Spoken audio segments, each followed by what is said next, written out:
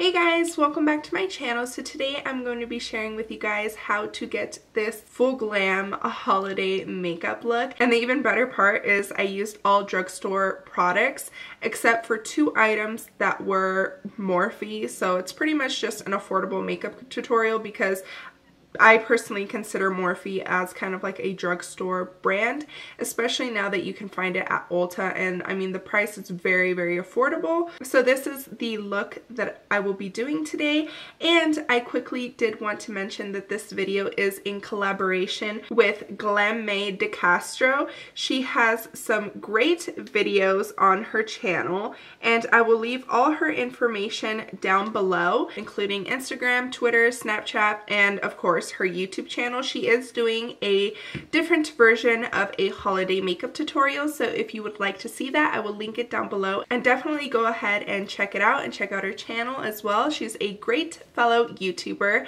And yeah, so let's just go ahead and get started with this look.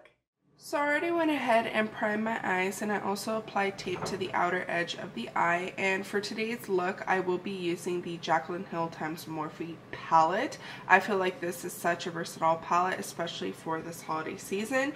And I'm going to be going in with the shade Silk Cream and MFEO.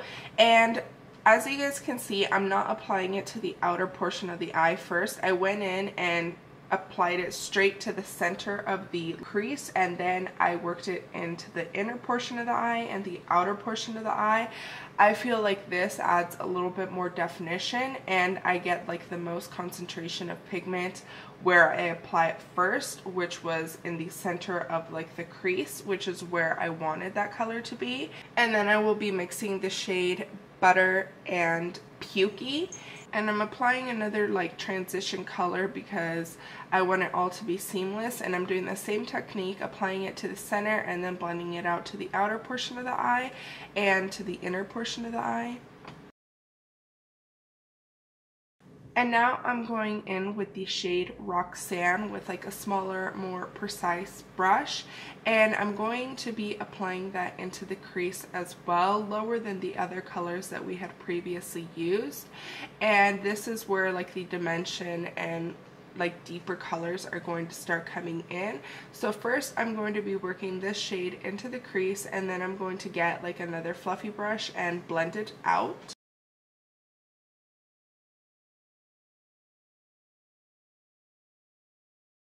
And now I'm going to take Mocha and Central Park, which are a lot darker, and they're kind of like a little bit more on like the cool tone side. And I'm applying them with a pretty small brush, and this shade is going under Roxanne, and I'm pretty much just shaping out my crease. And with this shade, I did want to start at the outer portion of the eye and then work it inwards, because that's where I want like the most darkness and depth, is on the outer portion with like the deeper colors. And once I get the shape going, I'm going to go in with another brush and really make sure to blend it out. And if you need to, go back in with a transition color that we used and blend it out. That'll definitely help. And now I'm going in with this Rimmel Match Perfect Concealer in the shade 230. I like this type of concealer because it comes with a brush applicator, so it's easy for the process that I'm doing. I pretty much applied concealer to the lid and opened my eyes, and wherever that kind of line lands is how much I'm going to fill in my lid space. Because I have hooded eyes, I feel like this is like the best technique, and I get kind of like the best shape, because if I don't do this, I feel like sometimes it doesn't come out right, or like this just helps getting like the perfect shape, honestly. And so I'm just going to finish applying concealer. I'm doing it all over the lid, and then I'm going in with the shade Obsessed, which is such a beautiful color, and I'm going to apply that all over the lid to kind of help set the concealer. And now I'm going in with this Maybelline Color Tattoo Eye Chrome in the shade Gilded Rose. This is also one of my favorite like liquid shadows. So I'm going to apply this almost to the entire lid, but the outer portion of the eye I'm going to kind of keep it blank just with the powder shadow, because I will be going in with some other colors on the outer portion of the eye, and I don't want this liquid shadow to like mess with how that's going to look. And now I'm going back in with one of the transition colors in the shade Pooter, and I'm just going to apply that into the crease to kind of help blend out the eye chrome and the crease. And now I'm going to be mixing the shade Abyss and Soda Pop, and I'm applying it with a pretty small brush, and I'm just applying it to the outer corner pretty much of the eye, and I'm applying it very lightly and taking my time with it. And I'm also going to be getting a fluffy brush and helping it blend out, and then add some color if I need to. But with this shadow, we're not trying to like make it super dramatic at all. I just wanted a little bit more depth in the outer corner, so that's why I went in with these, and it was actually really easy to blend out as well. And now I'm quickly going to be going in with the NYX Matte Liquid Liner. This has become like one of my favorite liquid liners. It is so black, it dries down completely matte, and I just feel like I can get a really good wing with this, and I just love the formula as well. It lasts all day, it doesn't like crumble on me at all, so it's a really good liner and it's super affordable as well. And now with a baby wipe, I'm just going to wipe off any fallout that I had on my cheeks to make sure that that doesn't get on like my foundation or anything. So I'm just cleaning up the skin, and then I'm going to be going in with my No7 Skin Illuminator. This, I use it kind of like a primer for when I'm going to be using a very kind of like drying foundation. Even if it isn't drying, I like to use this so it gives me like a really glowy finish to the skin. And for foundation, I will be going in with my Wet n Wild Photo Focus foundation. This foundation tends to be really drying on me in the winter time, so I don't tend to use it that often, but since I did go in with kind of like a glowy primer, it was kind of easier to blend out and it sat better on my skin. So I definitely recommend, if you have dry skin, to use a very moisturizing or glowy primer before going in with this foundation. And for concealer, I'm going in with my Maybelline Fit Me Concealer in the shade 10 Light. I wanted something that would really cover my under eye circles, and this is definitely one of my favorite concealers for if I need to cover like any breakouts or just like my under eye darkness. This definitely does it for me. And I'm going to set my under eyes, of course, with my Airspun loose face powder. So I'm quickly going to blend out my concealer, and that's a great thing about this concealer as well, is that it not only gives you like a great amount of coverage, but it is very easy to blend out as well. And also, if you do your shadow before your base makeup, always make sure to be careful to blend when you're blending near your wing. Never get concealer on it, because then you'll pretty much just have to go back in and redo your wing. So always be careful with that. I'm gonna set it with my Airspun loose face powder, and then I will be going in and setting the rest of my face with the same powder.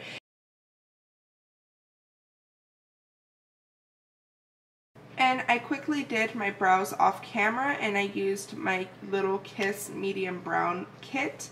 And now I'm going in with the sparkly shade in that kit, and I'm applying that onto my brow bone. This is such a beautiful like shimmer. I absolutely love it for the brow bone and the inner corner as well. So for right now, I'm just applying it to the brow bone. And now I'm going to be going back into my lower lash line and mixing some of the transition colors. And those are the colors I will be applying first on my lower lash line. And I will be going from outer corner to the inner corner with those shades. And then I'm going to be doing a mixture with the shade Mocha, Abyss, and Soda Pop. And I'm going to start with the shade Mocha and apply it to the lower lash line. And then I'm going to mix Abyss and Soda Pop, and I'm strictly applying that to the outer portion of the eye. And then I'm going to grab a different brush to really make sure to blend out that lower lash line so it doesn't look so like harsh. And now I'm just going back into the Little Kiss brow kit and getting the shimmery shade and applying that to the inner corners of the eyes. And I will be going in with this Rimmel Scandalize liner in the shade Nude, and this is so the eyes still remain pretty open even though we did go in with some deeper shades. I don't want the eyes to be closed off at all. I want them to look open and like bright-eyed, so that's why I'm going in with this liner. And now I'm quickly going to apply some of my favorite bronzer, the Physicians Formula Butter Bronzer. I'm just applying it freely, and I feel like a little bit of bronzer just makes everything look better in pictures. So I'm going in very lightly with this bronzer as well, because we will be going in with the Wet n Wild Megaglo Contour Palette in Dulce de Leche, and this is what I'm using to make sure the cheeks are a little bit more structured. And for blush, I'm using this Morphe palette in the shade 9N. So I'm just mixing two of like the more muted down colors. This formula is actually really nice, and they go on very smooth and pretty much last all day. So it's a very good formula, and if you haven't gotten your hands on it, I definitely recommend the Morphe blush palettes. Again, this one is in the shade 9N. And I'm quickly going to bake, so I'm getting my Airspun powder and my Real Technique sponge, and I'm just applying the powder under where we did all the contouring and blush and everything to make sure the face looks a little bit more structured. And for highlight, I'm mixing this Wet n Wild highlight with this Catrice highlight, and I'm gonna go ahead and mix them together and then apply it. And I wanted a little bit more of a pop, so that's when I went in with my Sleek Makeup palette in the shade Solstice, and I just went in with this highlight and applied it kind of to like the high points of where the highlight would go. And I also went ahead and highlighted my Cupid's bow and my chin with it. And I'm just quickly going to dust off the baking, and I'm also going to blend in the bronzer, blush, and highlight so it doesn't look so harsh. I'm just going to blend everything with a big fluffy brush. And now moving on to lips, I'm going in with this Wet n Wild gel lip liner in the shade Red the Scene, and I'm quickly going to apply this. Finding a red lip in my collection was very hard, being since I don't really use red lips very often. So I'm quickly going to line my lips with this liner. Just be careful because it is a gel formula, so it's a lot creamier and it isn't like stiff at all whatsoever, so you can easily mess up, so be careful when using this lip liner. And to add a little bit more dimension to the lips, I'm going in with this e.l.f. Bordeaux Beauty lipstick, which is a lot deeper of a red, and I'm just going to apply it and then mix it with the lip liner as well. And because I wanted a glossy finish, I went in with this Ulta Beauty Juice Infused Lip Oil, and it's pretty much just a clear gloss, and I applied that over top of the red lip colors that we just used. So this is the final look. I absolutely love how it turned out. I actually went into this not really knowing how I wanted to do this look. I just knew I wanted a red lip and super sparkly eyes, and I think I did a great job at achieving it. Let me know what you guys think down below. Let me go ahead and quickly do a close-up of the eyes.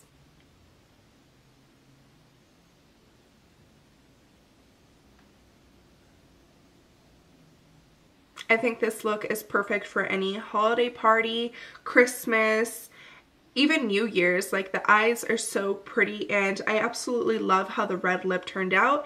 If you guys have watched my videos, you guys know how I feel about red lips. I don't really like doing them, but I added a gloss on top, and I feel like that made me like it more.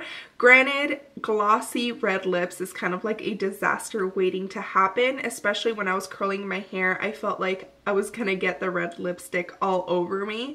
So I do recommend a matte lip, but for this look, I thought a glossy red lip was like best, but definitely try a matte if you're gonna be eating and going to like a holiday party. I recommend a matte lip. And also do not forget to go ahead and check out Maye's video. I will link all the information down below, so check the description box, and there you will find the link directly to her channel, and also like all her other information, social medias and all that. And so yeah, so I hope you guys enjoyed, and happy holidays, Merry Christmas. I hope you guys have a great end of the year, and let me know down below if you guys would like me to do one more like holiday makeup tutorial. I kind of am in like the holiday spirit now, makeup wise, and I want to do at least one more holiday look, maybe not incorporating a red lip, maybe something different. Leave me down below any suggestions that you guys might have, and thank you so much for watching. Don't forget to like and subscribe, and I'll see you guys in my next video. Bye!